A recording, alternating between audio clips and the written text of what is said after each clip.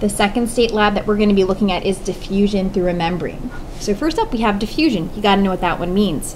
Remember, when I was teaching about diffusion, I would always say, think about diffusion, and we're going to make the analogy that it's like going downhill.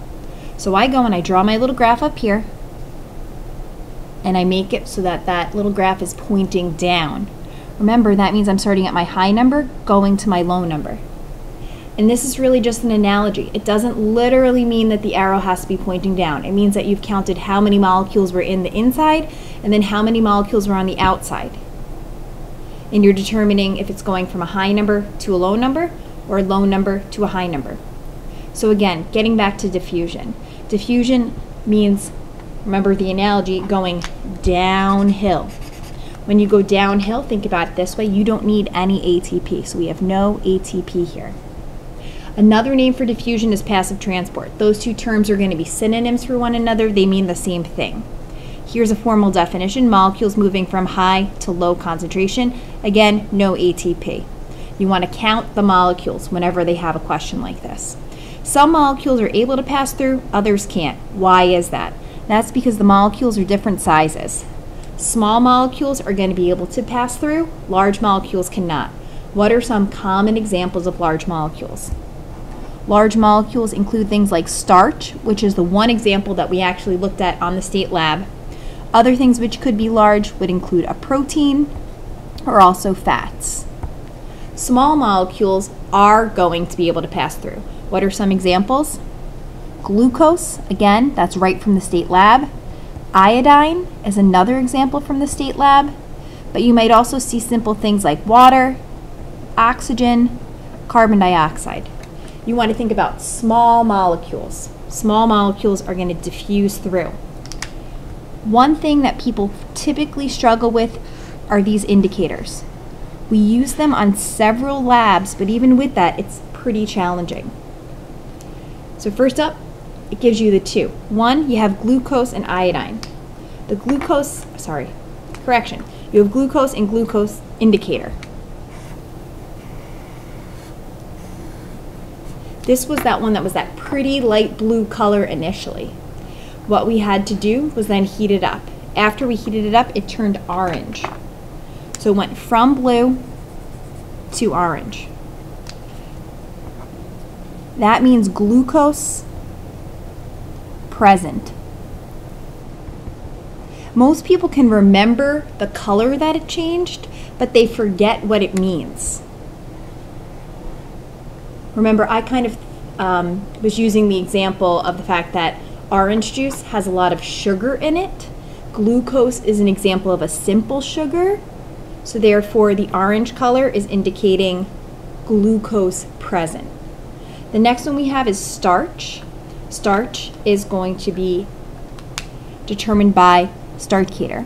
Remember, the starch indicator is called iodine. Sometimes they'll represent it by the letter I. When you have starch and iodine together, it changes from an amber color to a blue-black color. That means starch present. I would definitely make sure that I look over this a couple of times. Again, people frequently struggle with this. Next up, we have osmosis. I think about H2O-mosis, right? So osmosis is the diffusion of water. You really can just stick to the term diffusion, right? Diffusion refers to the movement of any small molecule from high to low. So that includes water. Osmosis is only talking about the movement of water from high to low. What you have to remember, cells placed in salt water are going to shrink. Salt water shrink because water moves from high to low out of the cell. Even this where you write water moves high to low, you could simply say water diffuses out of the cell. Then when they're placed in distilled water, remember distilled water is talking about 100% water concentration. This is going to swell. And again, that's because the water moves out or moves in. It diffuses into the cell.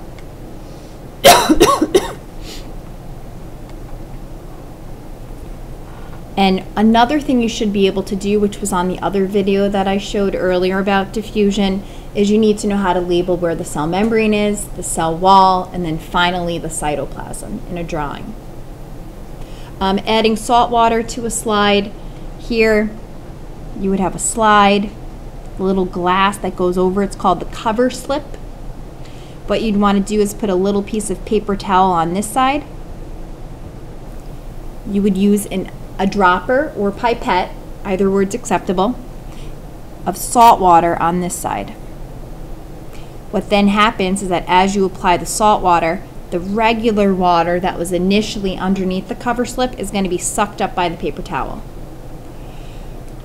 Contractile vacuole, they did have one year where they were asking this question. Contractile vacuole is going to remove excess water from cells living in fresh water. So if you live in fresh water has a high water concentration. Since it has a high water concentration, that means on the outside there's going to be a lot of water molecules, or on the inside there's just going to be a couple. So water moves in. Well, that's a problem, right? Because a cell, the water is going to diffuse into the cell. It's going to get bigger and bigger and bigger, and then potentially that cell could rupture. These cells that live in fresh water, some of them have an adaptation or a trait, right, positive trait, that is a contractile vacuole. Contractile vacuoles act like a sump pump, and they pump out the excess water so that those cells don't explode. And then finally we have active transport. Active transport uses ATP. Again, a lot of times I like to draw it. Think about if you're using energy, what's that like? That's like going uphill. Many times they'll actually say against the gradient.